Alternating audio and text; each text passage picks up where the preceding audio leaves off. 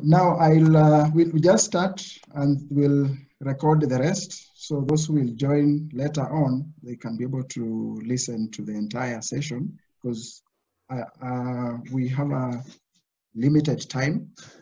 And I'll just request Pastor Kahindi to open with a word of prayer, and then we can proceed. Okay, let's pray.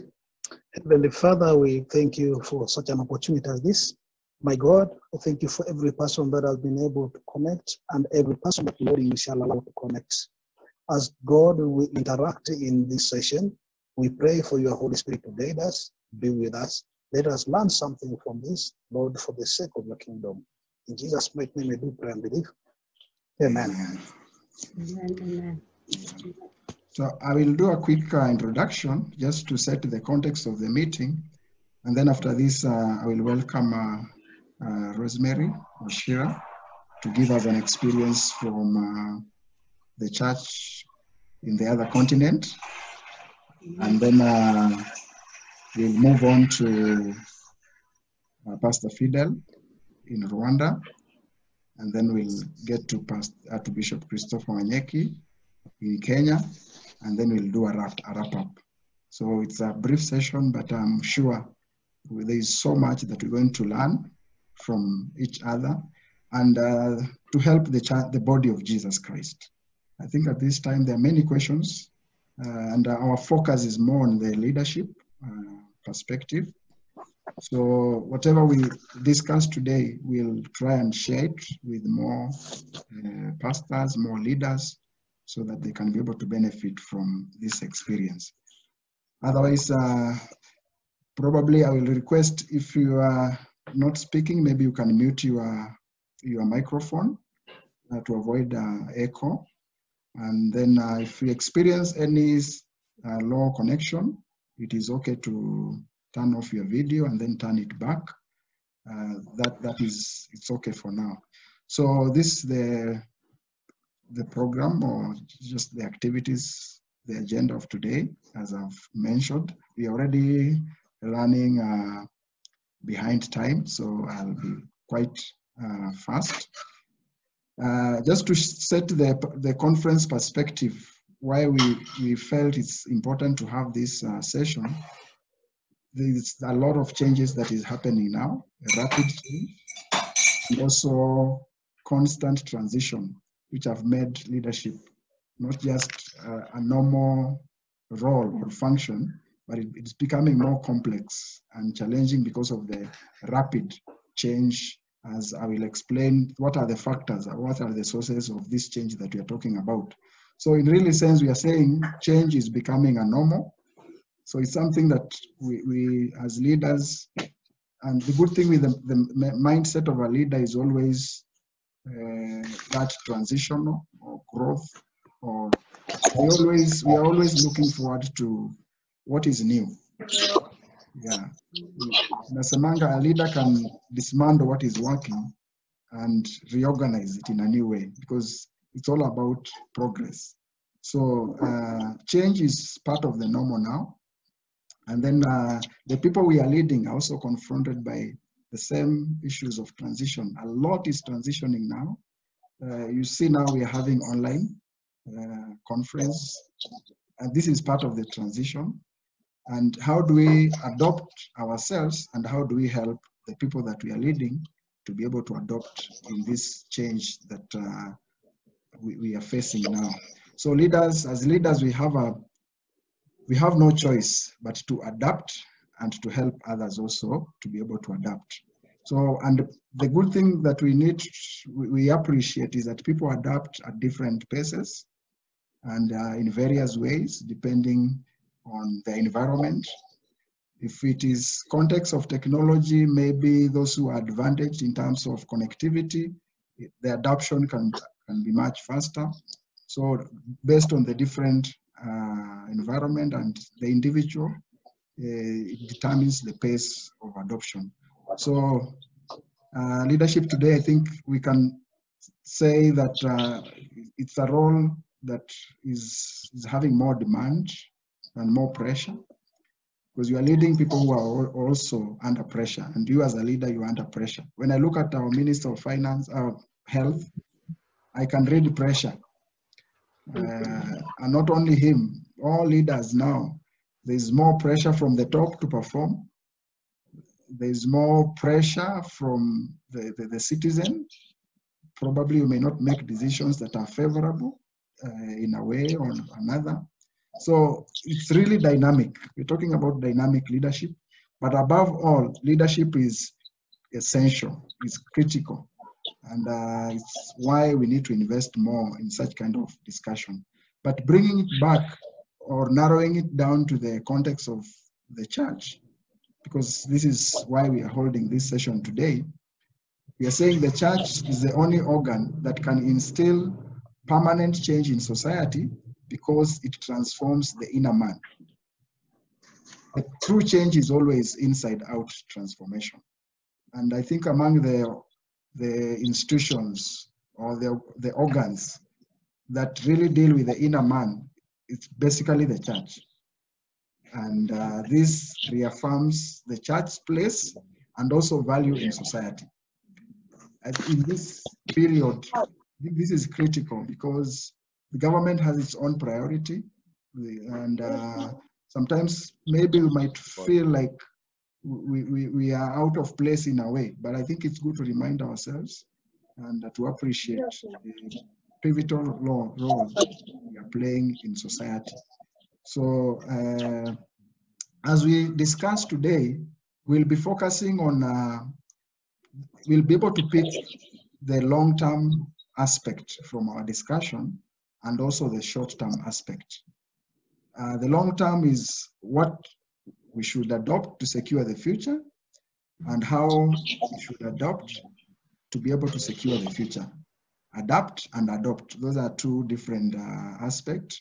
And also in terms of short-term, what can I do to thrive, to survive? Yeah, so as we listen to the speakers, we can filter. What do I pick for now? And what do I pick for the future? But the key aspect here is that we must focus on long-term goals of the vision to protect us from being distracted by the short-term crisis. Yeah, and we are adopting what we are calling ambidextrous leadership model, where you focus on the long term, but you still address the present. So it's a two-arm leadership. You lead with the two hands. One is exploring future opportunities, and the other hand is exploiting the current opportunities and also addressing the current issues. So this I really want us to see what is working now, how do I bring it on board, and how do I need to prepare, because more change is coming so that we can be able to remain relevant in society. There is an author who I read one of his book, and I felt this is a good quote to set the context in terms of resilience versus resistance. Anytime there is change, these two aspects, they come out so clear. In the initial stage, you can read a lot of resistance, and with the time, there is a transition.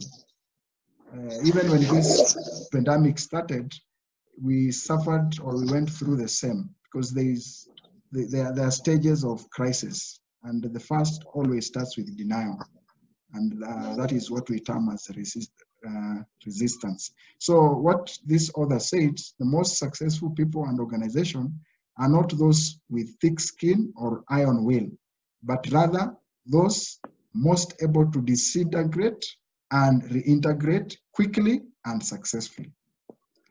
So this is really important for us, because in a way, there are issues that will disintegrate, but it's not for bad, it's for good. But it starts with appreciating that we are in a change, and we shift our mindset from the victim and start exploring the opportunities that this crisis is coming with. Organizational resistance requires proactive and evolving and adaptive strategy for leadership. So those are three very important aspects. Proactive, evolving, and adaptive strategy for leadership is very key, and leaders must make room for unthinkable. Yeah, I think this is really very interesting and very deep issues that we need to keep on engaging more, because the environment, we are already in an environment that is very dynamic, and that means even us as leaders, that aspect of being dynamic has to be part and parcel of us. So when you talk about resilience, there's what we call the resilience rating, starting from change averse, and this is almost where everybody starts, because the change averse, we start with a negative short-term reaction to change, and I think this is something that we have witnessed in countries, individual levels, and it's natural, but it can be avoided or at least mitigated. And as we move slowly, we get into slow acceptance and change. And then now we move on to the change agent. This is when we are able now to quickly adjust and these are the people who take the lion's share. And I think this is what we really want to build, that the church can be, despite what we have gone through, can we metamorphosize as quickly as possible? Can we come from the change averse, if there are any institutions or churches that are still there, those who are in slow pace to adopting change, and then we shift to the change agent so that we can optimize the opportunities that are available now. So this is really important. And the other context we are holding this conference is also to deal or to address issues of crisis leadership. And when crisis strikes, the first response of the people is often to look for a leader. But the most interesting thing is that there are normally leaders in place even before crisis. But what happens is that people adjust, and people start looking at someone who can understand them, someone who can feel them, someone who can flow with them. So the person who can sacrifice to lead the way through that uncertainty becomes their leader. So it's good to understand people's behavior as leaders so that we can be able to, we don't create a gap and remaining or assuming we are still leading, and maybe we have disintegrated or we have created a gap with the people that we are leading. So can our followers find us, identify us as their leaders? What happens with the crisis? It triggers survival, self-preservation behavior or instinct. Yeah, so if we understand this, then it will help us to know who are we dealing with and what are they thinking and how do we approach and connect with the people that we are leading. So in crisis leadership, whether an organization survives, it purely depends on the leadership. And crisis, someone said, is a textbook of leadership. What we were not taught, we can now learn in real time. Yeah, we can learn in real time. We can learn as we lead. This is the mindset that we are adopting in this kind of a setup that we are facing now. So crisis almost always will give way to something better, and it serves to show where the systems are weak. So we'll understand where our systems have been weak as leaders, either in the from the smallest unit of a family, a church, an organization. It will expose so much, and I think this is really an opportunity. But this will help us with that quick shift of the mindset, so that we can start exploring what is on the table. So it's another opportunity to learn and also to unlearn, because probably what worked may not work from now henceforth. So we need to unlearn and learn the new strategies of leadership and also to build. So our systems and also having more adaptive system. So crisis does not mean we stop, it means we think and we re-strategize, rethink, and also re-strategize. I shared this image of Jesus Christ. And what happened, this is the story of Jesus and the disciples in a storm. And what happened is that Jesus was asleep and there was a big storm. But what I was bringing on board is that this is the context that we are in now, and the reaction of Jesus is very important to us, how he reacted. And the first thing is that he dealt with the issue before even dealing with the people. And we can pick a lot from such kind of, because I think for me, when I'm looking at the stories of Jesus, I try to look, what are the leadership aspects that we can be able to pick from his context. And he's also giving us a very good reaffirmation that he's our captain and he's in charge. So we are in charge now, and I'm sure as we adopt some of these strategies, we'll be able to move through and win in this battle. So as I conclude, the change that we are talking about leading in changing times. And the change that we are facing now may not really be internally activated or motivated. It's more of external factors that are shifting the entire system. And some of this, or the key among them, is what we are calling globalization. And the globalization has a number of aspects, starting with the technological advancement, social globalization, financial, cultural, economic, and also we have the issue of political. But the key now, I think what is coming out clear, and even from the platform that we are using, is on technological globalization. It's really bringing on board a lot of shift, even the others, the others to do with the political and all that, because globalization is getting away the barriers that used to exist. Now you can sit and discuss with someone in Maryland, someone in Kigali, Rwanda, someone in Kenya, and it means the boundaries now, those physical boundaries are no longer stumbling block, because other aspects have come on board. So our interaction and integration among people, organization, and government worldwide is really being one of the aspects to do with globalization. So it's a driver, and it's driven by advancement in transportation and communication. So rapid globalization is creating significant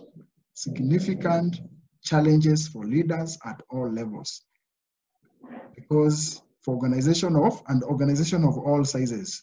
This is because of interpenetration of cultures, principles, beliefs, and customs. You see, this thing started from China, and it's now it's a global pandemic.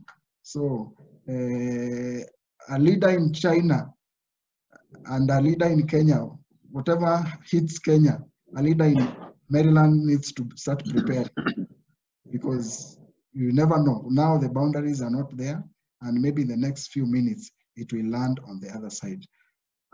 Let me not talk about this much, but I wanted just to give a picture of how technological globalization is really growing. And we can see in terms of the population, the world population, this is the UN statistics 2019, 7.6 billion people. And we are talking about unique mobile users are 5.1 billion, and internet users are 4.3 billion. So this is a big mass and a big platform that we can optimize to be able to pass this message of Jesus Christ. I think I will pause here, and then I will move on to our next speaker. I'll come back later on just to do a conclusion and a summary, and also to engage with the participants who are on board. But for now, allow me to recognize our first speaker, Rosemary Wachira. Maybe she will just do a brief introduction, and then she will continue from there. You're welcome. Thank you. Thank you. Hello, church. It's great to see everybody online. I'm in Maryland, Rosemary Washira. My church here is called City Light Church. It's in Towson, Maryland. And the church pastor is aware that I was in this group meeting, and he sent his greetings. So receive his greetings. Yes, thank you. And today I'm gonna try and share. I'm not very technological, I'm trying, but I don't know if I can share my screen or not. I could try. Oh, I guess I cannot. Okay.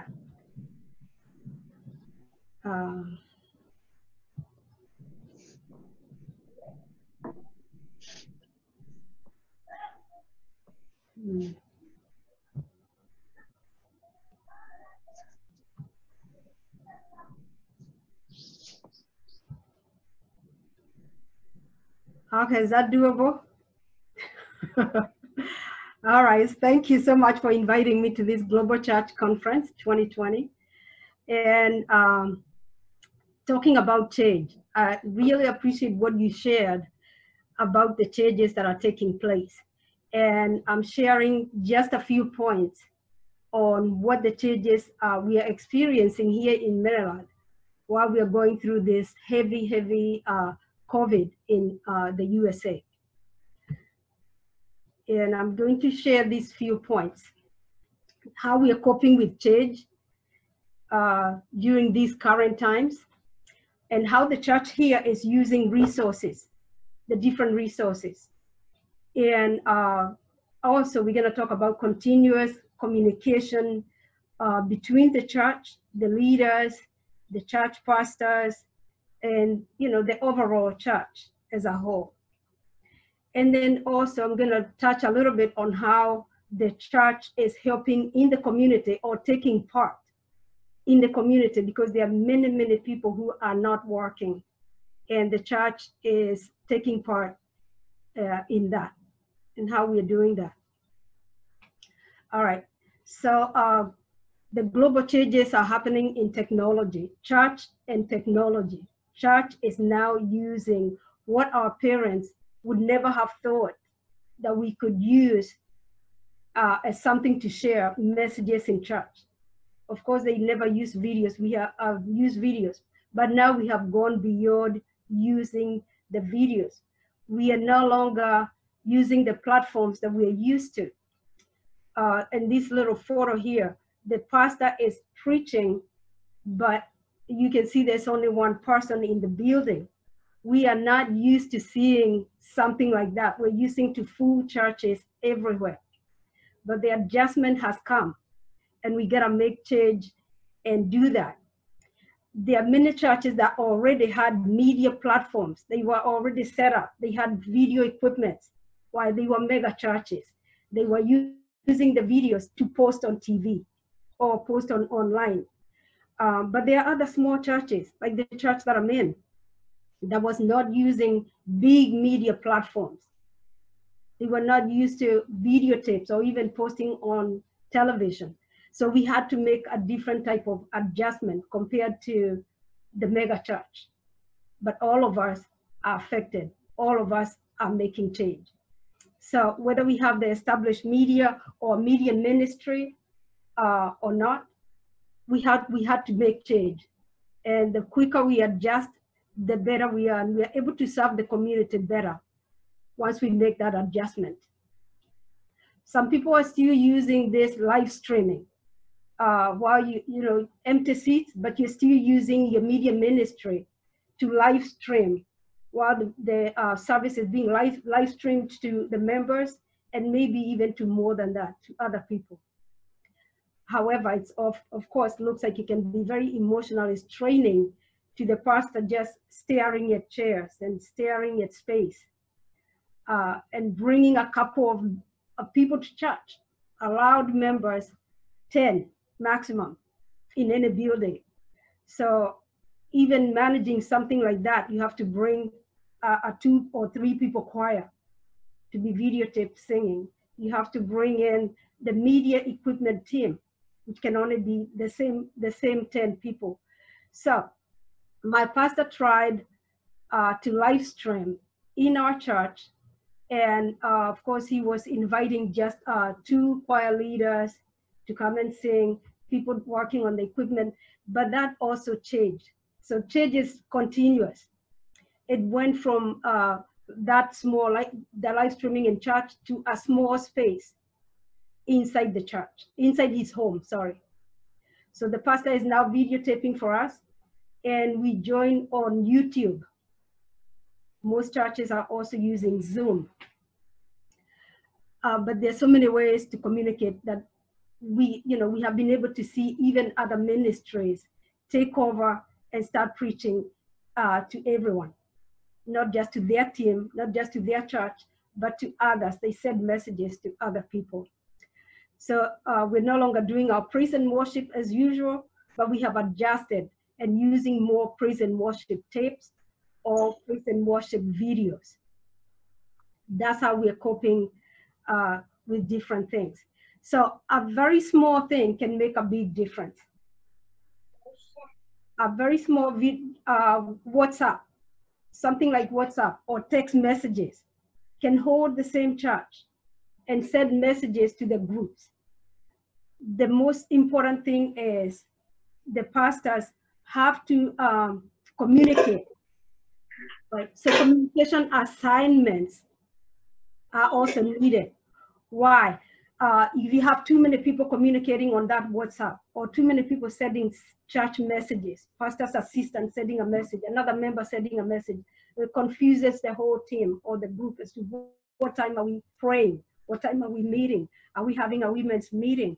Like yesterday, we had a women's meeting on Zoom, but there's 2 selected people who can send that message and the links, so that we're keeping open and good communication. You select a few people who are dependable and can send those messages on time, because no one is going to the church anymore. So we are depending on communication by WhatsApp and communication by messages to know when to meet on Zoom or to know when to meet on YouTube. So it's very effective. So if you don't have a big platform, the church still goes on. You're using WhatsApp, or you're using just a small phone to text your message to other media, and the church gets that message. So another important thing is to make sure that the church is down. People are working in hospitals that are full of sick people. So they're feeling like they're a little bit depressed. So this is the time to send messages and reminders, words of encouragement, Bible quotes. You can do all things through Christ who strengthens you. You can send a simple message and it will encourage the church. It will keep the church connected. Right? They look forward to getting a message from the pastor maybe every other day or once a day, just encouraging us. Right? So that's another one of the things that we are currently doing. The other thing is taking advantage of the bigger church as it is, the body of Christ. In the area that our church is located in a place called Towson, Maryland. And it has a bigger group of churches that are connected. So because we are connected to those groups, we are connected to the church, the body of Christ. We are able now to provide outreach. So when a need is there, we always have homeless people. I know it doesn't look like that in America. We have a lot of homeless people. We have a lot of people who have no food, and the church has to reach out. So there is one church that has a location where people can come and pick up food when needed. And there's a place even where they leave food outside in little bags that are set up, little sets. You get dry goods like beans, food that can help the kids who are hungry. And they set it outside the church. People know where to come because there's a connection between churches. If your people are hungry, they call your pastor, but that pastor doesn't have the resources but we'll call another pastor and send the people there. So it's the communication and reaching out to those in need. That's what the church is supposed to do at this time of crisis. And we are, City Light is taking part in that. Okay. So we're also using the available resources in the community. We're using the resources that we have, the people that you have as a pastor. Who can you send to do ABC? Who can you call and ask them to go and do this ministry? Because we are no longer, staying in groups where you say this is the ministry of health, go and pray for the sick in a hospital. But who can you call to pray for that one person that is in the hospital, or that one person that is, in the house sick? So we have those kind of resources being available. And the other thing that the church is doing is taking advantage of any special thing going on. Today is Mother's Day, and I'm sure it's Mother's Day all over the world, right? Mother's Day is one of those holidays. It's almost like a holiday in the US. So in Maryland, people go shopping as if they're going for Christmas shopping. They buy a lot of things. Economically, this is a big it's a big effect that Mother's Day, no one could go shopping, right? And of course, all the kids come to church with the parents. So it's another way for pastors to minister to the youth, to minister to the young adults, because that's one time they will come and take part in church. So what they're doing today, most churches are offering, even if it's a flower, even if it's a cupcake. They love cupcakes. So they're doing ministry in another way. So they created a way to send messages to people saying, our church will give such and such at 10 o'clock. And all you have to do is drive through, since we cannot have groups, right? So you come in and you pick up what you're picking up. But they're able to give those messages as you go through. They give a message. They give you a written message that you can read. They give you a word of encouragement that you can read. So ministry is being transformed like we've never seen. We never ever had a ministry where you're just driving by the church, being given by the people who are waiting outside in different locations to distribute what they have. But this is a change that has taken over because it's global. I'm sure every country has a way that today they're dealing with church and Mother's Day. That's what we're doing in the US. So we're using the little media resources that we have. We're using the big resources that we have in mega churches. We're using TV ministry, but mostly we're using simple media equipment like WhatsApp. We're using a lot of Facebook and Zoom for prayers. And we're getting great testimonies of what God is doing, even using the Zoom, using prayers for those people who have been affected by COVID in hospitals and being prayed for by the church. So I would encourage all of us to, like Joseph had said, to just take advantage of this and use it to promote the word of God. I know I've been getting messages on WhatsApp from pastors that I have never communicated with, but because they had my phone number, they're sending the messages of their preaching for the day to everybody on their list. So it's reaching out to more people, all right? So prayer meetings by Zoom, very, very important to keep the church growing, to keep the church connected, right? God was the first one to invent communication by what we call prayer. It's a word activated. Prayers are just activated by the word. We don't need to use Zoom when we need prayer. We don't need to talk to God through any media. He has a direct connection. So we're using that at a time like this to pray for one another, to pray for the church and encourage one another. So one of the scriptures that we've been sharing as a church is Exodus 12. Why we share this? Because this country is really hit by this COVID crisis. So we cover the church in the blood. That scripture says that when the children of Israel were leaving Egypt, they were told to put the blood on the doorposts, right? So that when this crisis or this calamity is passing over, it will not affect them. And we pray that scripture whenever we have a meeting. We speak Psalm 91 over the church, and we keep ourselves covered in the blood of Jesus that way, praying for the church. So those are the only changes that I have. I know it's short, but I thank you for the time that you're sharing with me. Thank you.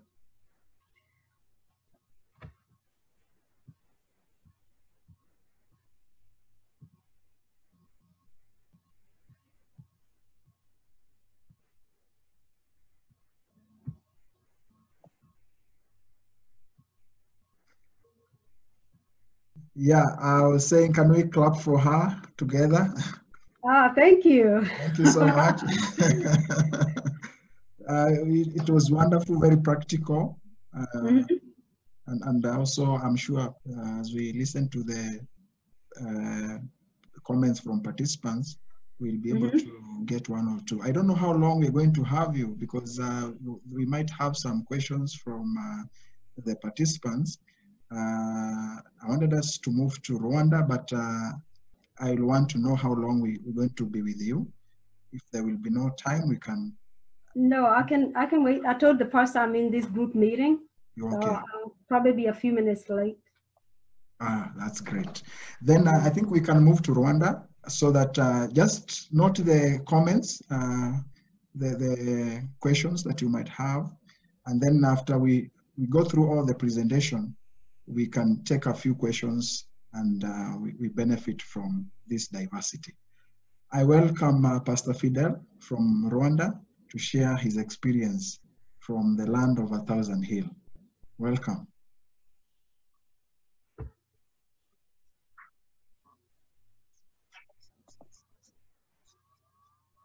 His mic is muted. It's okay now. Hello, Pastor Fidel, your mic is muted.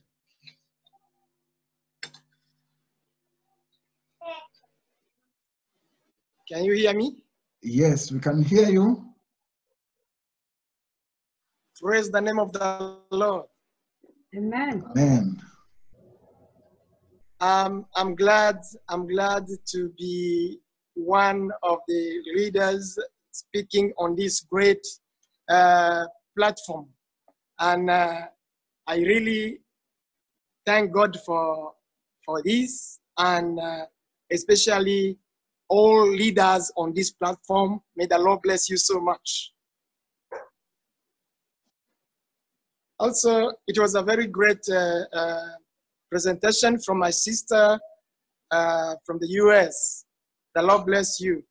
And as you know, maybe I'll not be that very powerful English speaker, because as you know, Rwanda has been in French system, and we just recently shifted from French to English. That's why I am a French man, but by the grace of God, I can express myself. I hope you will get me.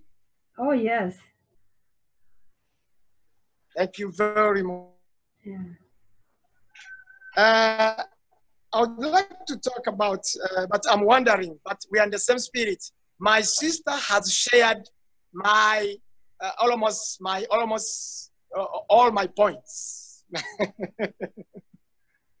That's good. But yes, but I would like to talk about the experience, what we are seeing here, and what we are experiencing in Rwanda because of these changing times.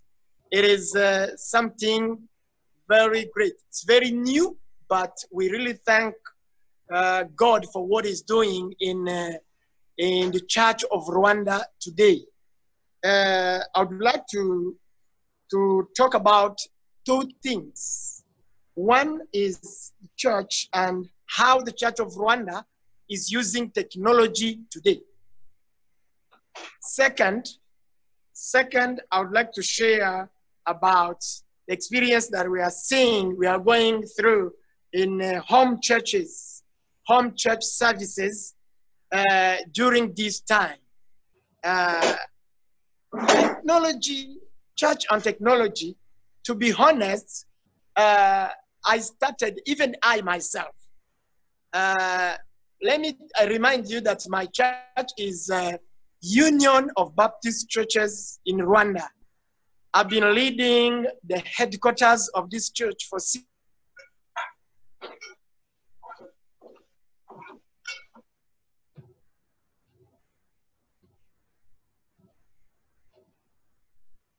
years in Kigali, the capital city. Church has been doing and how the church is doing today. I say, even me, in terms of technology, I started using this kind of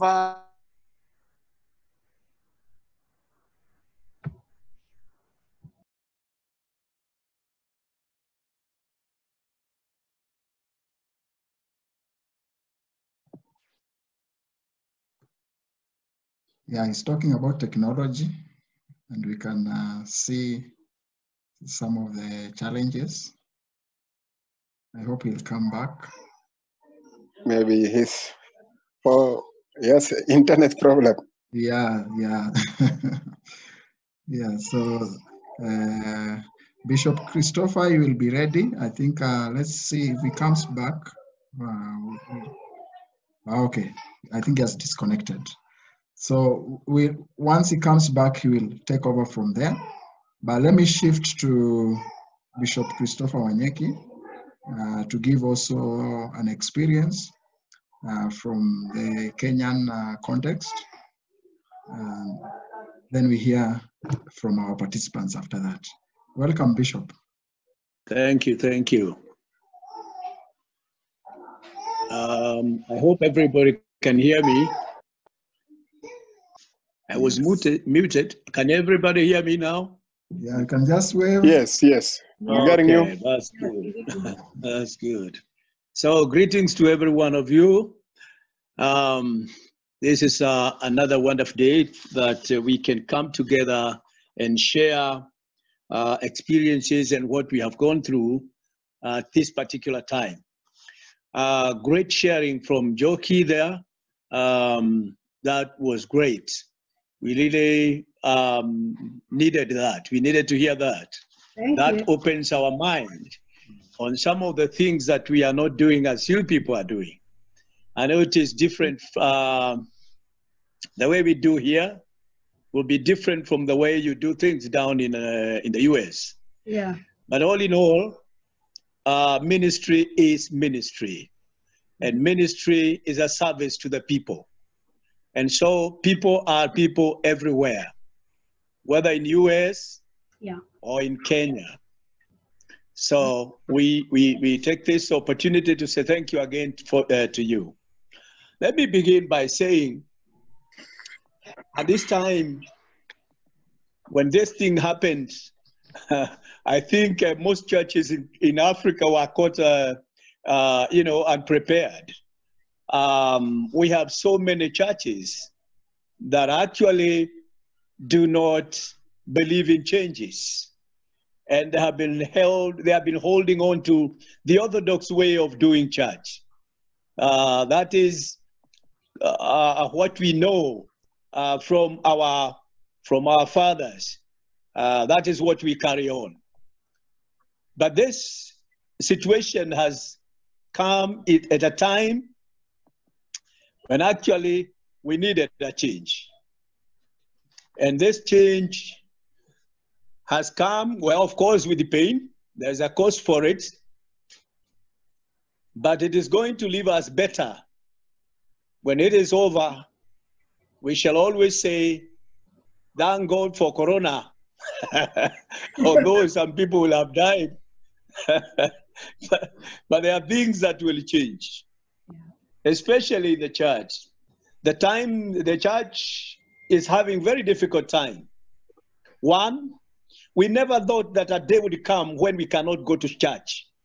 I mean, I never thought about that. From my days in Sunday school, to wherever. I have never thought that one day will come when I cannot go to church. It has come. So what do? And I think that is what found so many of us pastors, church pastors, that we did not have an answer for that.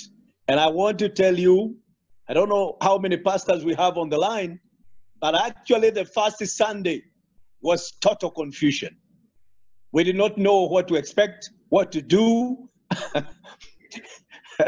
Some of us just ran to prayer, lock ourselves in the church and pray, probably asking for a wise word from the Lord.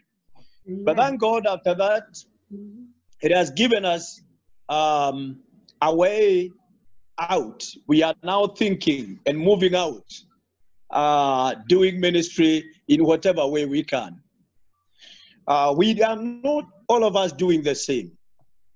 But one thing that is for sure, in our own ways, we are doing ministry, and I believe even if we are not doing it to perfection, we are doing something. Amen. Now, when I look at this, there are three questions that I would like to address. Three things that I would like to address, and in form of questions, because these are the problems that came to us when this thing came. The first thing was, and that is exactly what the pastor is asking even today, how can I reach out to members? How can I reach out to members? Now, and that is what has caused us, has brought us where we are, using all manner of media, WhatsApps, Facebooks, Zooms. We are using everything that we can.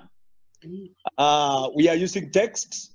So technology has come handy into the ministry, and today church and ministry is actually the same. You know, there is a time I have attended conferences in Kenya and outside Kenya where we were addressing the subject of church and technology. And let me tell you, some of us thought that technology is something that is too high, we don't need it. But today, we cannot do anything without it. It is through that technology that we can be able to communicate. Now, first question was, how can I reach out to members? The second thing that every pastor is asking, even those who are online right now, are asking, how can we continue in ministry? You know, because ministry is not something that you send to me. Sometimes ministry has to be something that is tangible and something that is physical. I have to see you. Yeah? But now that's another question. The third question is, how do we do our pastoral care? Yeah? And how do we continue with our pastoral care? You and I know when we talk of pastoral care, we are talking of a little touch. This is someone who is there, has a need. They need to hear from you. They need to see you, because much of what happens when we are taking care of people, and especially in pastoral care, happens through our gestures, our touch, you know, our feelings. You know, when I touch that brother or that sister, when I hug her, when I, you know, all those things. How are we going to do it? And so the ministry seems to be so superficial, something that is not there, you cannot touch it. But let me say, this calls for a pragmatic thinking, a pragmatic thinking. We need to think outside the box. And so, like anyone else, and I'm so grateful for what our sister has just put it. Thank you. You are more prepared than we are. Because you are able to present yours in that way. We could read and write. We have taken some notes from you. Thank you. Now, some of us just got in to do things the way we can, using our small devices, our headsets, phones, our computers and whatever we can to be able to reach out. Now, let me begin by saying that for us to continue, we thought that church is, number one, is fellowship. Me and my God. A fellowship between me and God, and then a fellowship between me and people. Now, fellowship between me and God, there is no doubt. I mean, I know how I do it. But fellowship with my fellow members, that is where the problem comes in. So what do we do? What we can only do is to create a fellowship for ourselves. How do we create that fellowship? I think Joki has explained this very well, because she has put that thing there very properly well, that there are many avenues that we can reach out to be able to communicate one with another, and none of us will feel that I am alone. I will not be alone.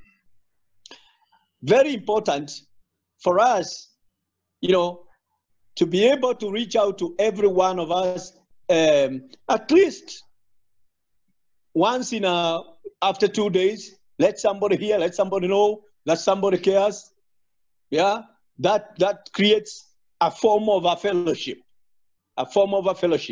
especially in the WhatsApp, where everybody can just write something. Some people will say amen. Some people will put a simile that puts the two hands together, you know, whatever. But people feel that they are not alone. There are other people who they are working with. This is very important because it brings us together. Now, there is the aspect of praying together, which is very important, that brings the church along. I am remembering my days when I was back in school in the 80s in the US. That was in the mid-80s. And we would take numbers from each one of us, from different people from different states, and we would call each other in a conference call, and we would pray. We had set times of prayer where we were praying together. Those days, this kind of technology was not there, you know? So we were using the normal phone. You remember the normal phone, the one you dial the number, you know, and the mkanda, you know, you have to have that mkanda up there. And we used to pray together, and we would organize a conference for prayer, where we would pray together, a guy from Seattle, a guy from Virginia, a guy from Kentucky, Tennessee, coming together, and all of us are praying together.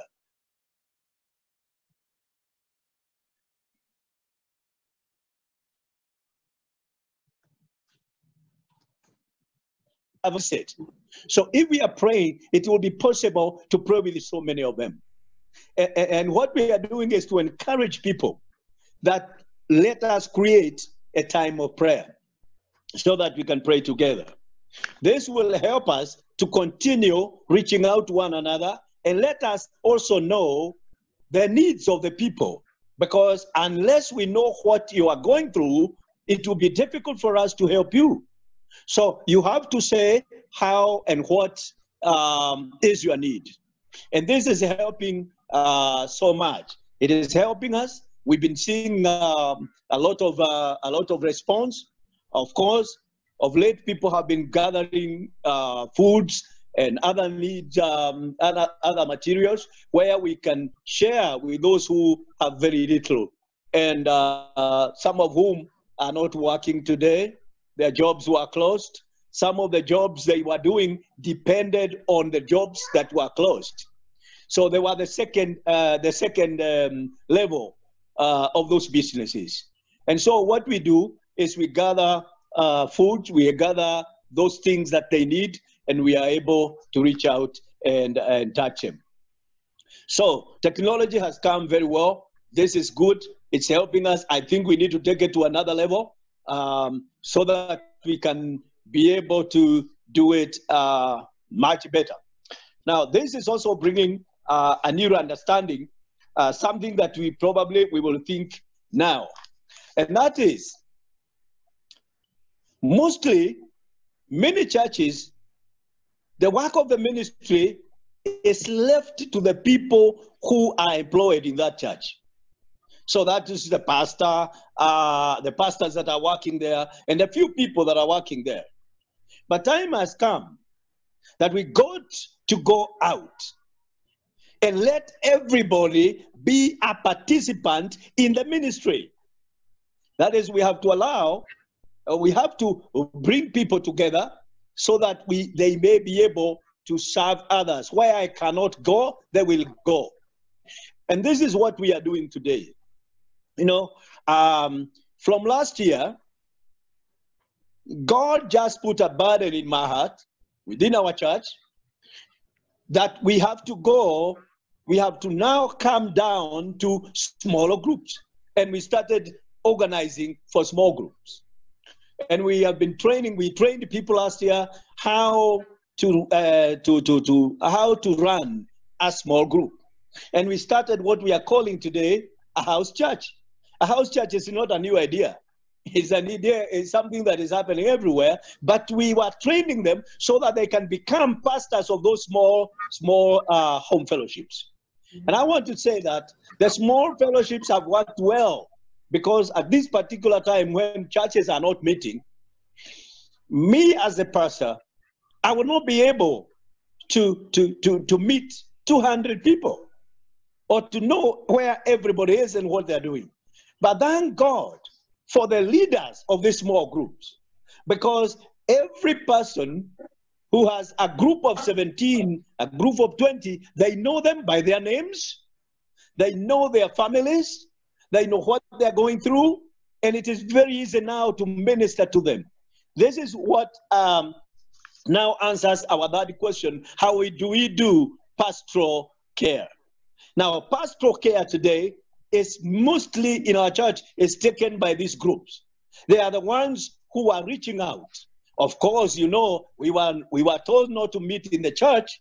We don't have a service in the church. You don't meet, you know, you cannot meet somewhere when you are more than 10. But you can meet somebody in their home. And this is what the groups are doing.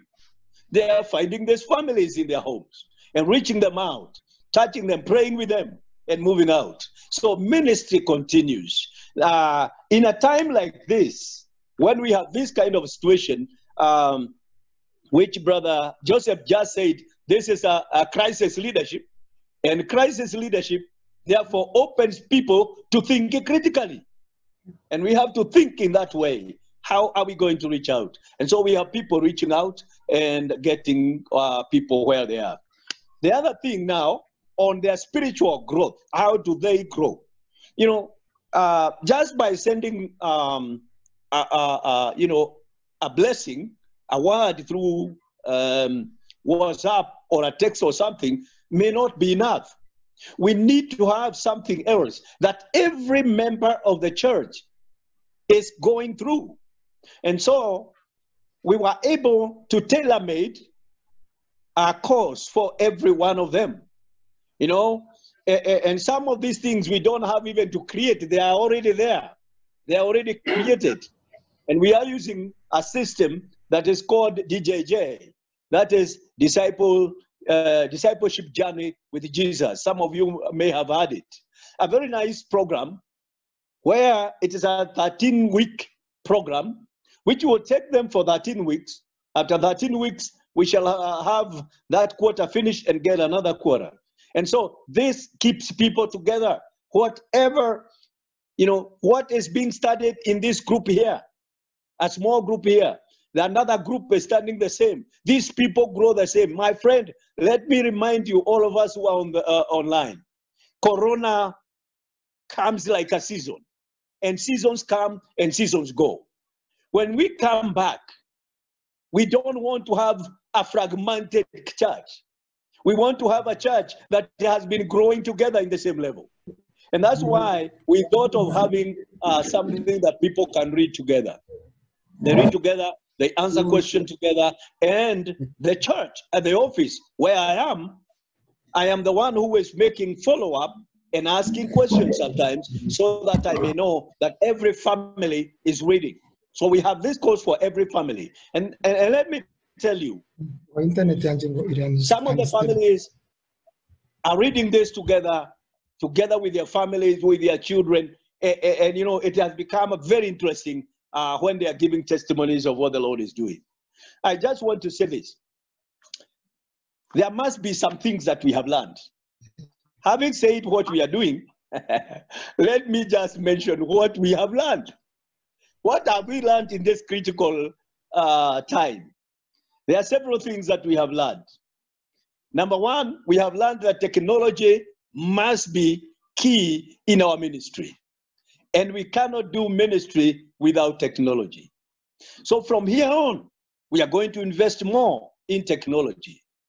Yeah, we may not be able to do so much, but I think looking and being a bit looking at what technology carries on, I know there is something for every local church. There is something. So we have learned that technology has to be done. The other thing that we have learned out of this is that church, unless you are doing what we call traditional church, where we come to church on Sunday only for worship, we come to church on Sunday for that. But if you are doing church as a ministry, then time has come for us to begin to consider what was happening in Jerusalem. That is, they had their fellowship together, they had, you know, the reading of the word together, and house to house, small groups. Yes, this is very important because I have seen it work. It is working well for us. And by the way, I'm writing a book on that, which is going to an advanced level. Probably you will see that in my book. But what we are saying is this. It is very important that the church, you know, begin now to look at what Peter tells us, the priesthood of all believers. Yes, let us not look at the clergy out there.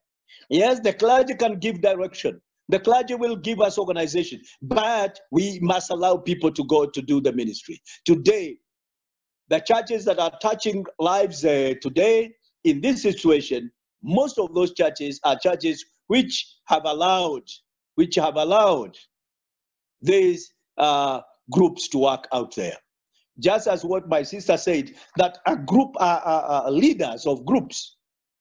Yeah, because the pastor cannot reach everywhere.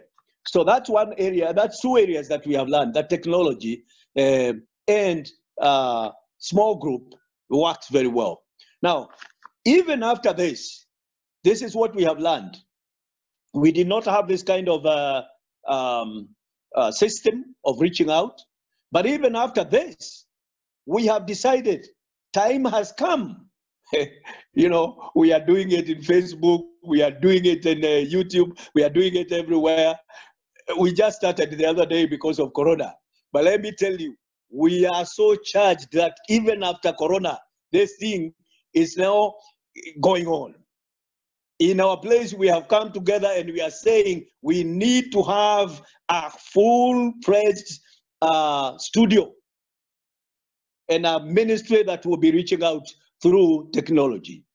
So I think it is not only me alone, but many other pastors, many other churches are seeing it that way. Now, what are the benefits? Because also, remember, Bible says all things work together for good to those who love the Lord and are called by his own purpose. So whatever comes, it brings us something good is left with us. And did I hear Mzungu say long time ago, in every storm, there is a silver line. Oh yes, there is a silver line. Even within this Corona thing, my friend, there's something good that will come out of it. And I believe some of those things that will come out of it is that from now on, you'll be reaching more people than the ones you are reaching. Let me say, when we started, streaming through that Facebook and YouTube, I couldn't believe We are reaching people that we could never reach. Yeah, I have friends in US. I have friends in UK. I have friends in Pakistan. And the moment we started releasing this, I started seeing them now coming on board. You know, they are now commenting on what we are preaching. We are able to reach many more people. Here in the country, the same. And I believe it is happening for every pastor who is doing this. So, friends, it is important that we don't just see it as totally something that was so bad, but let us seek the good that was in this. Now, leadership, as we have just said, Joseph just alluded to that, talking about resistance versus resilience. And that's what happened. You can remember how we resisted. We resisted the following week on 29th, the 29th of, I think of March. We had so many pastors arrested. The following Sunday, they were also arrested. What were we doing? We were resisting.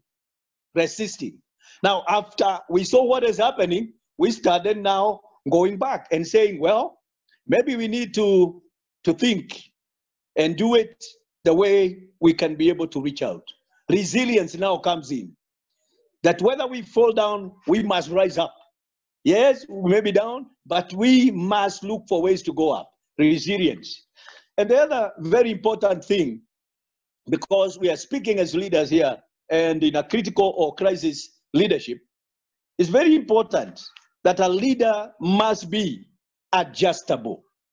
You cannot be rigid, that you cannot change. You know, I come from the old school myself in the church that believed what was taught to us, that is the truth. If someone else comes with another truth, he must be a curse.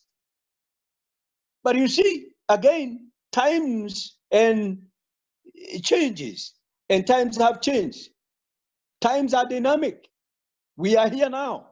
I heard somebody say that Jesus did not go around healing people in the church, but he healed the people in the streets. I say that was Jesus' time. Our time, we have churches. We can heal people in the church. In Jesus' time, there was no church. Yeah. In Jesus' time, he rode a donkey. In my time, I'm riding a vehicle. So we cannot hold on to that, what was there. We must begin to adjust with the times and adapt the technology and the things that are out there that we can use. And that way, we shall be able to reach out and touch the lives of our people. It is very important that we learn to do what is good for our time and our season. Yeah, I finish by this. Bible says in the book of Acts that after David had served his own generation, you know, he rested. That means he died with his fathers, and he was buried to be with his fathers. But Bible talks about David and his generations. This is our generation. And our generation, the David generation, did not have what we have. So we must take what is there in our generation and serve our generation with whatever we have. And that's why we cannot afford not to invest in technology. Thank you. Thank you so much. Let's appreciate Bishop Wanyeki. Yeah, we are so touched by those. Thank you so much. Yeah, those great comments. I see Pastor Fidel is not yet back. So at this juncture, I will want to invite the participants so that from the presentation that we have had, or even from any other angle, or you might raise a question, a comment, because this is it's a platform to be able to exchange and share. I can see someone from South Sudan, but currently in Kenya. He's asking us to pray for that country. So I think as we conclude, because there are challenges to do with the communication, and I think this is one of the major issues that we have had. So we'll remember to pray for him as we conclude. But at this juncture, we have listened to Rosemary Washira from Maryland. We listened a bit from Pastor Fidel from Rwanda. And then now we have listened to Bishop Wanyeki from Kenya. Let me open this platform. If you are ready, if you can write your question, it's good. But if you can voice it out, just wave, and then we'll give you the platform to continue. You're welcome. So whoever is ready, whoever has a comment, yeah, let me go back to our sister, Rosemary. Karibu. I just wanted to comment the group, the Pastor Bishop Wanyeki's group, that they wrote a book, actually a program during this. I mean, it was already there, but he said they rewrote it for everybody so that the groups can use it and have the same growth. I thought that was very impressive to have, and that's a good idea. Thank you. We have been apart for months, and I think we are going to be apart for a few more months here. So doing that as a group, you all grow together. By the time you come back as a church, you're at the same place. And I think that's a very good thing to continue doing. It's true. Thank you so much. So any comment, any question, kindly, this is the time before I get to the conclusion part.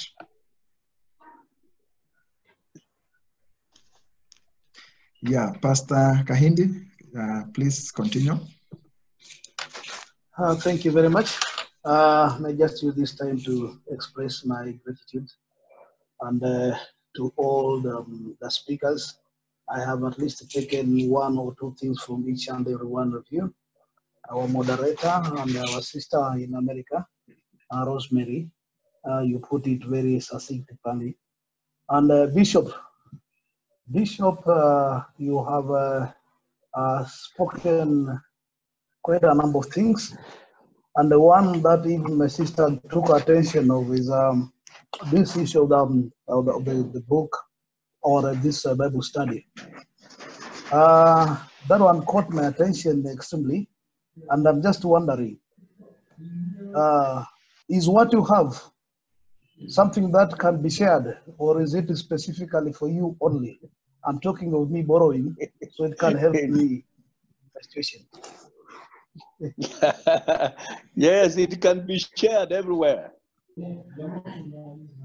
Great. Then I'll get in touch through our moderator. Yes. You'll be assisted there. Thank you very much. Please do. I will organize that for you. Thank you so much. I think it's clear from the comments I've listened. We're talking about the unity of the church, and that is one thing that is coming out so clear in this period. The boundaries, as the way globalization is taking shape, the way the unity of the body of the church is also getting back to that unified entity as it's supposed to be. Okay, I think it's noted. We'll follow up. We'll follow up on that. I saw another hand from Ochuho James. You're welcome. Thank you. Praise the Lord. Amen. Amen. I don't know. I hope everyone is hearing me. Yes. Yes. Okay. Thank you. Thank you for inviting me to this special forum, and it's good to learn from Pastor Bishop Wanyeki, and also from our sister from US, and from each and every speaker that have spoken. I've been following so keenly. And as I said before early that I am from South Sudan, and currently I'm in Kenya, and I'm a student at African Nazarene University. And we have members back at home, and you know, our country is the youngest country in Africa. If you can, not even in Africa, I can say in the world, because we just got some independent some time ago. Currently, like what Pastor Wanyoike was saying, that maybe sharing these things at home, having a very small group, is a very good idea that some of us have been practicing it even here in Nairobi. But one thing also we are facing is that like in our country, we don't have internet that you'll be able to gather your, maybe you come online like the way we are doing now. For example, that was some week ago, a pastor was arrested in the church because he forced to go to the church, that there is no internet that he can do service from his house to his congregations, and he was arrested, and currently he's serving 1 man in prison just because of breaking the laws, the rules that people are supposed to go to stay at home, but he decided to go to the church. So that is why I was requesting that we pray for our country. The soldiers are so harsh to the congregations that you try, even when they hear you are praying, maybe at home, they will need to know how many numbers and how many are you. Where did you come from? Are you the members of the family? Yeah, so that is the things that you are currently facing. Our members are calling that things are not well. You just have to pray for us. And otherwise, as Bishop said before, this corona, people will learn from it a lot of things. And it has impact on many things, especially to men and the families. You know, many families have come now together. At least someone will spend a time with their family. And but we thank God, because everything that happened under the sun, there is always an awareness of God, and God knows at why things is happening. Yeah, so let us just stand as Christian, and we believe that everything has got end. It started and it will go and it will just end. So otherwise, I'm so grateful, and I love the presentations from everyone, and also Father Reverend Bishop Wanyoike. Thank you so much, and I hope maybe one day we're gonna meet and we see some of the ideas, even if it is not meeting, we'll just share. Right. Yeah, welcome. You're welcome. Thank you so much. Yes. So otherwise, that is what I can say. And may the Lord bless you. Pray for us. Thank you. Thank you so much, Brother James. Any other comment, observation, question?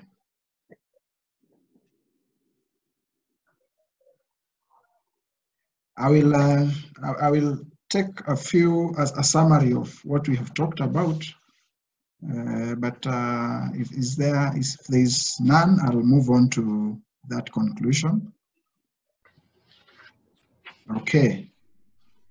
So let me do a very quick summary as I conclude the small presentation I had, but at the same time, I want to pick up a few issues that have come out from our discussion today.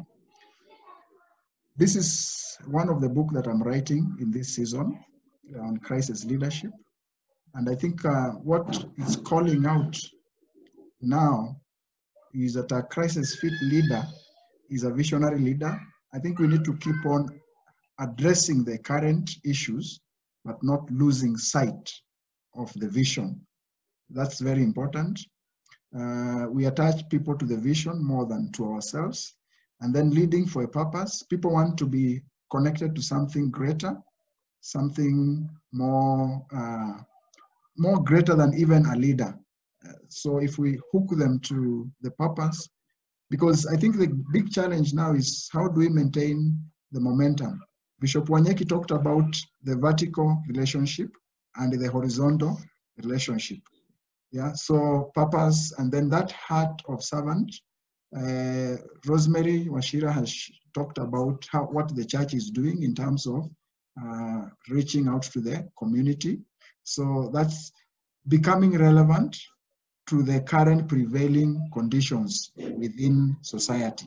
And then a mindset that is motivated by zeal to transform humanity for the better. I tried to sample a few definition of leadership, and I felt this is really what can take us through by remaining anchored on the vision, but remembering what I talked about, ambidextrous leadership, looking far, but taking care of where we are currently. So in conclusion, on the short-term measures or short-term issues, and this is, I prepared this in advance, but the participants have already tackled this. We talked about, in terms of short-term, lead through virtual teams, meetings, and remote work. Our sister has talked about prayer meetings via Zoom. So we can optimize on these platforms. Initially, when we started, the challenges were quite immense, but I think with the time, we have continuously adapted, and people are rising up to the challenge. So we can't shy away from the challenge. We have to get into it. And then as we get into the challenge, slowly by slowly, everyone will start adjusting as we move on. We have the issue of collaboration. I like the point that has come from the first speaker, where churches are connecting with other churches, so that those churches that may have more resources, they can help those churches that have little resources.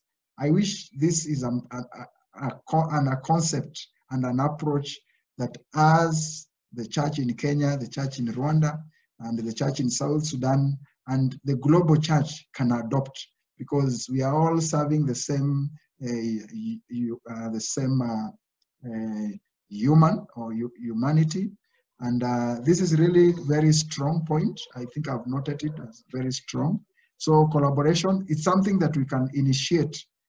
Short term, I mean, we can take it from now and start working on it. The issue of shared leadership, this has come out very strong. Bishop Christopher Wanyeki has talked about the home church. And I think this is teaching us, or is really bringing the issue of if you had a strong shared leadership approach, then the church can still continue to survive, even if we are scattered. So issue of enhancing our cascaded leadership to home church is very key, and I think it's very important. Investing more on the 20%. The 20% we're talking about the leaders, who will impact the 80%, which is the congregation. So the first point we talked about virtual meetings, and I think that relationship with leader to leader through this kind of platform has to be more frequent and more enhanced, because even a leader needs a leader. Even a leader needs encouragement. So if we connect with other leaders, then that such kind of opportunities, we can be able to harness them. So invest more on the 20% now and in the future. I think the churches that had really invested on their 20%, they are still somehow flowing much easier, because the 20% is now taking care of the 80%. And the load on the pastor is more smaller, but the church that did not really identify the 20% and invest more on that 20%. Yeah? So that is very important. Perpetual learning and unlearning. The two keywords that are coming on board today is learning and unlearning. Bishop Christopher Wanyeki has talked about a traditional church, and now we are talking about church as a ministry. So it's church on the go. It is church, what our sister was saying, you move with a car and you are distributing, you are sharing, and that is purely what church is all about. The last point on the short term is a reactional measure. What do we do to survive? Because we all want to survive. So in the short time, we want to survive, then we can address the long-term issues as we move on. And this has come out clearly on the presentation that we have received.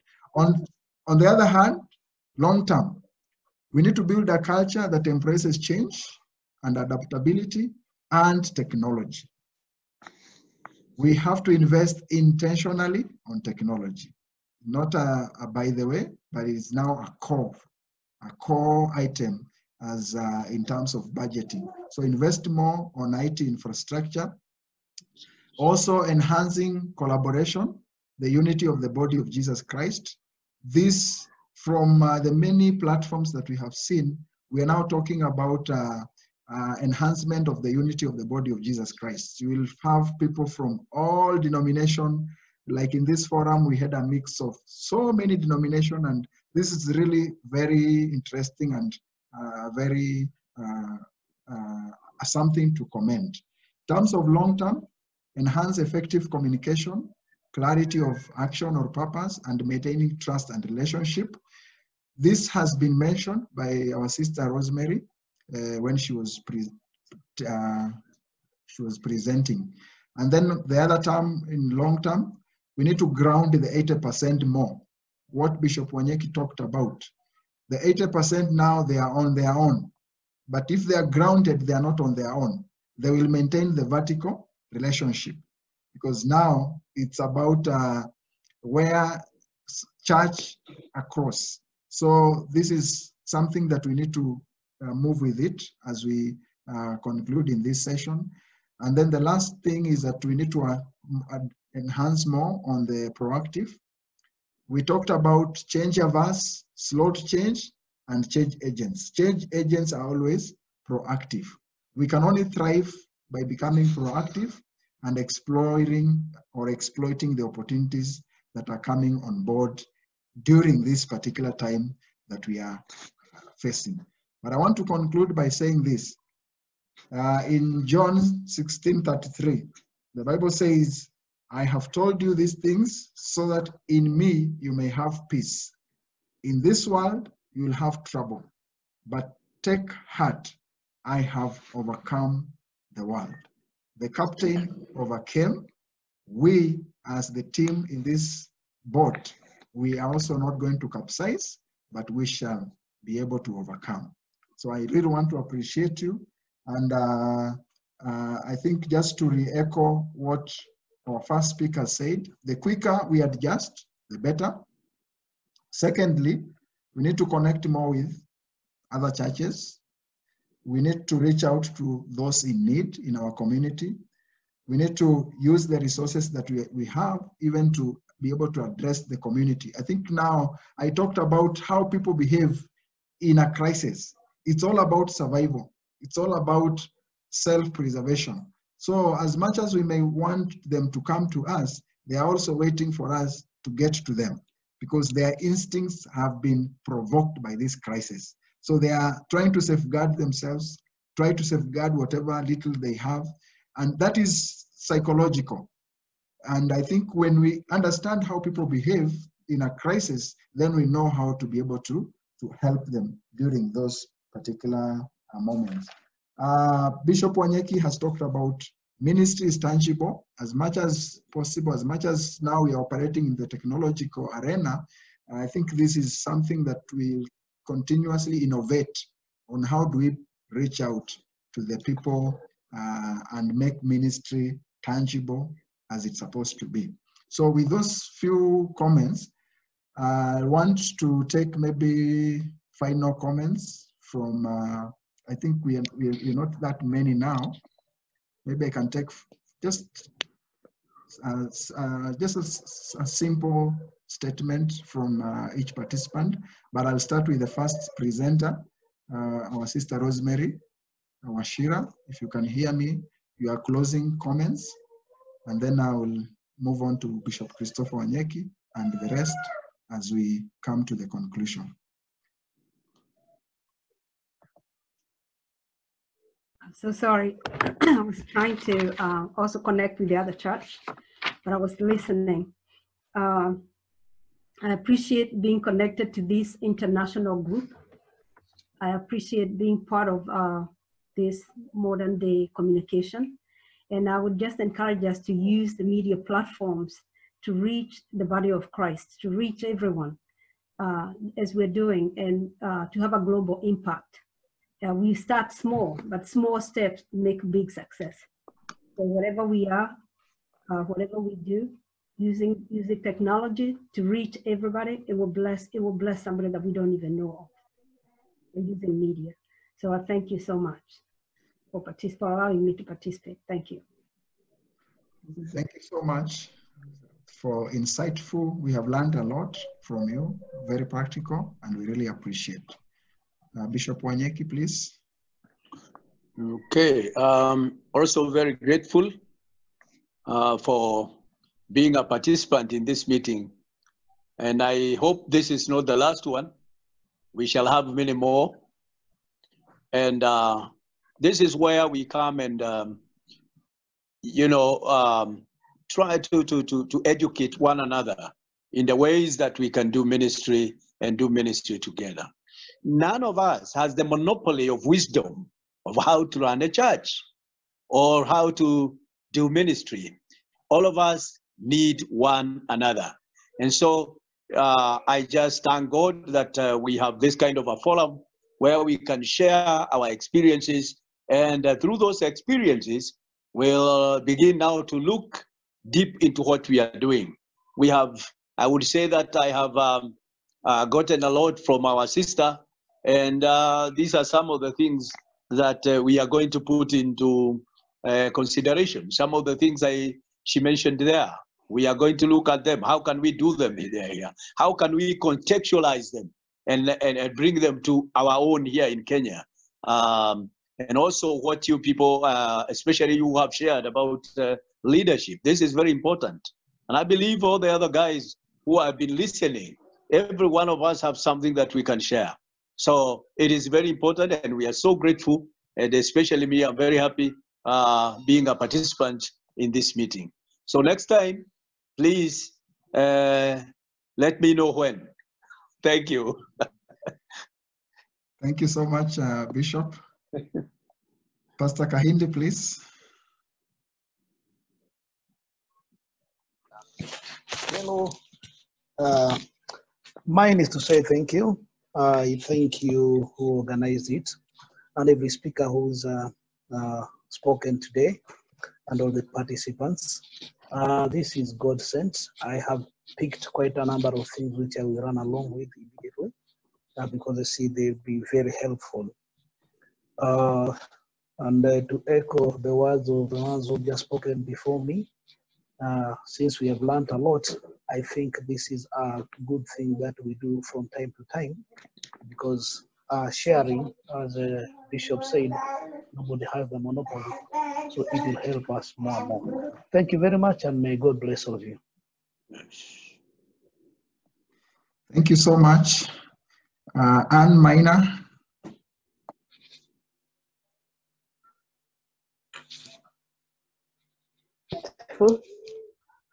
For the moderator.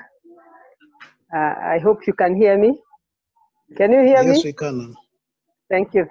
Okay, thank you so much. First of all, I want just to say thank you for the moderator and everyone that has spoken. You have really inspired me, because there are some things, being a reader, there are some of the things that I was thinking, how do I reach to my group? But now I think this meeting has been an eye-opener to me, and I've found out, even as our sister was speaking and talking about how do you pray with a group, I didn't know that I can still use this platform, and I do it, and now I understand it better, and I'm very grateful. Thank you so much for this. It has really enlightened me and opened my eyes. Thank you. Thank you so much, Anne Minor. Daniel Ngigi. You're welcome. Hello, everyone. Hello. Hello. First and foremost, I would like to give lots of thanks to the Almighty God for this opportunity that we have been able to congregate together in a forum like this, and much has been shared. Thank you for the moderator for giving us this opportunity, organizing such a successful meeting. It has truly inspired me, and as a leader, I believe for the few points I've been able to pick, they are going to help me reach out to my group and at least keep praising and uplifting the Almighty God.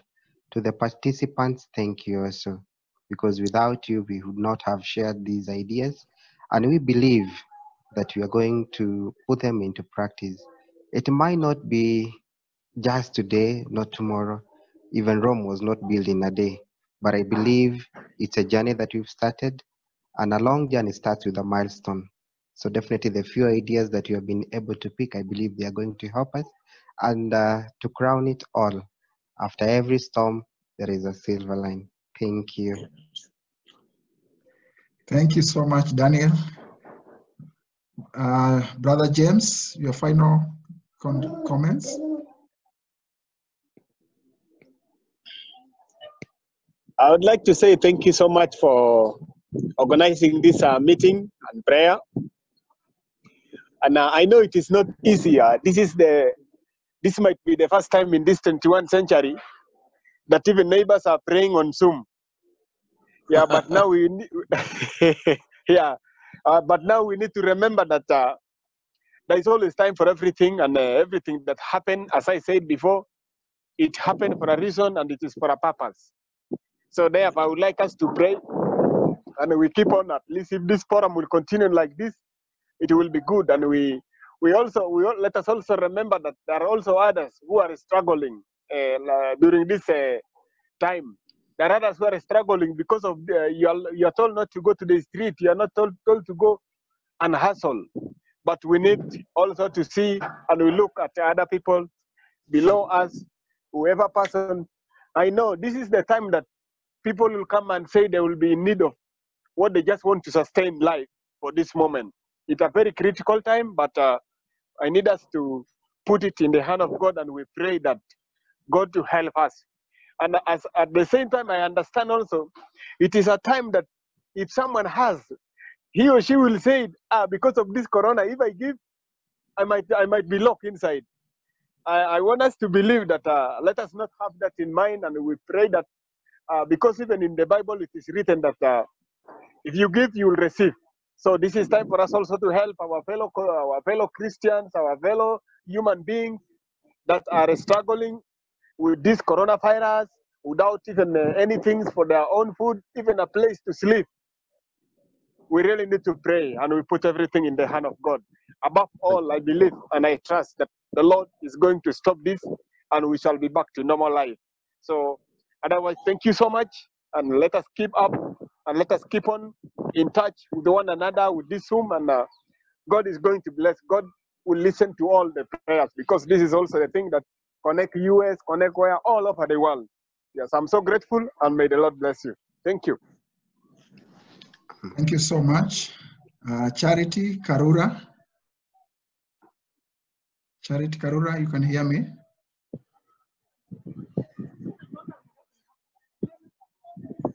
Martin Shegan, can you hear me? Yes, I can hear you. You're welcome. Thank you very much. First of all, I would like to say thank you for such a wonderful program. And I appreciate a lot the friend who invited me to join such program. It's been a great time, and we thank God. It might have hit us differently that we have had to shut down our churches and worship from home. But we still thank God, because even in the Bible, we see a lot of instances where people had to worship from home. And the main issue is, how do we spread the message? And I think one of our speakers really dealt with that.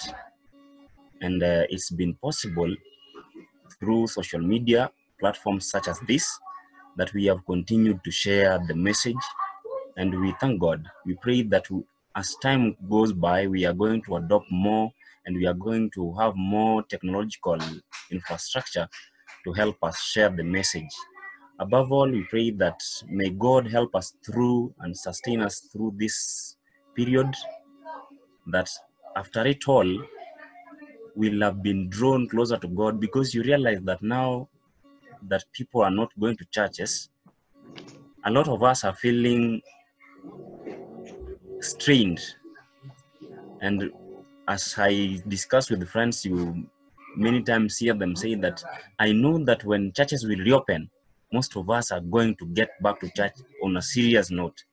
And we pray that by the end of it all, may God help us to learn more of Him than learning of ourselves.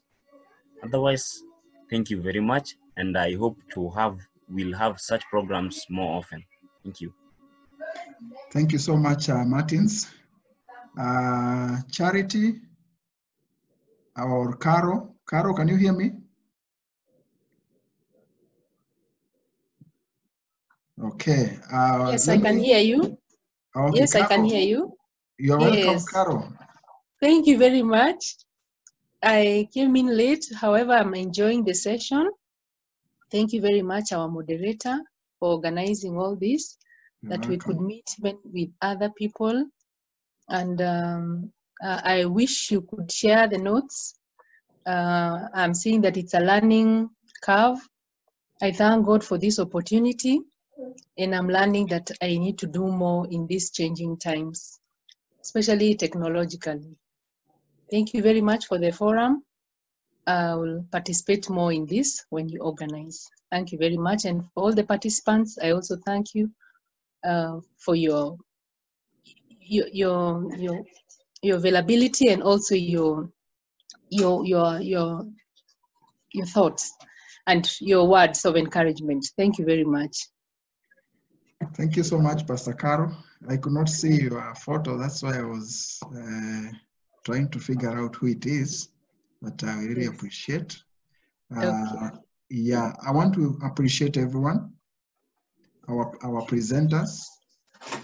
I have been saying this is a time to invest in the lives of people, to invest in the hearts of people.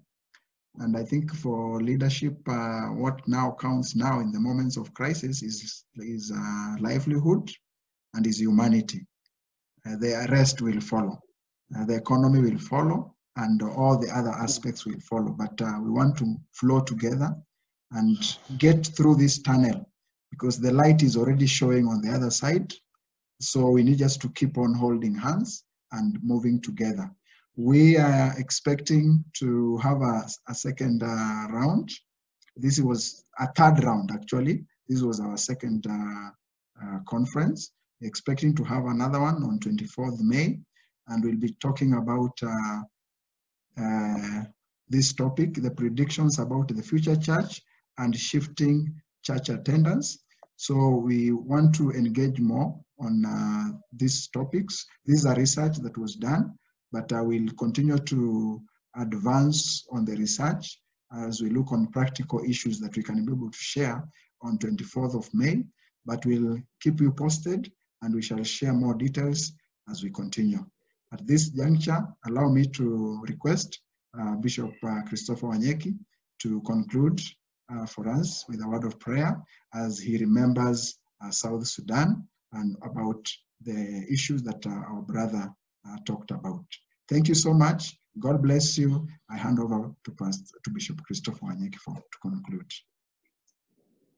Thank you. Let us all pray. Let us all thank God, and let us keep our faith alive and hope alive. Yes, we can say with David, we shall live and not die to see the great deeds of our God. Very important to keep hope alive. Our Father and our God, we thank you. We give you all the praise and all the honor. We thank you for such a time like this, whereby we can come together from different nations, from different cities, and from different estates to come and discuss about your church. Father, we may be coming from different denominations, but all of us belong to Jesus. And we know that the church belongs to you, and all of us are part of this church. We pray today that you will continue to give us wisdom and understanding, that we may be able to move together as we do the work of the ministry. It is your word, mighty God, that we go into all the world and make disciples of all nations. Lord, that is what we want to do, and we cannot do that alone. We can only do that when we are all together, and when we are together, we shall be able to finish the Great Commission. We thank you, Father. Thank you for every brother, every sister here. Thank you, Lord, for the brothers and sisters who have been very, very, very candid in their sharing. And we thank you, Father, that that wisdom was brought to us. We thank you for our moderator because, Lord, you have put this in his heart, and he has done this once and again to bring us together so that we can share our experiences. May you continue to bless him, enlarge his boundaries. Heavenly Father, cover him with your wisdom. And Lord, because wisdom and understanding and skills come from you, may you continue to shower it upon him and upon every member that is here today. We thank you, Father. And Lord, we are praying for the next meeting that is coming, that Lord, you will equip us, all of us, to have something that we can share together on the way forward and how we are going to do the work of the ministry that is post-COVID-19. We thank you and we give you praise because you are our God. Bless every one of us today as we go back home. We pray for your blessings back at home. Yes, Lord, back in the ministry, continue to lay your hand upon each one of us. This we pray and believe in Jesus' name. Amen. Amen. Amen. So thank you, everyone. God bless you. Thank you. Thank you. God bless you, brother. Thank you so much. Yes, Thank thank you you so very much. much. Yes. Thank you so Selina, much. God too. bless God you. bless you. God bless Bless God bless everyone, you. and Bless have you. a good day, a good night. Bye. Evening. Bye. Amen. Thank Bye. you. Bye. Blessed Bye. time. Yes. Amen. Mm. God bless.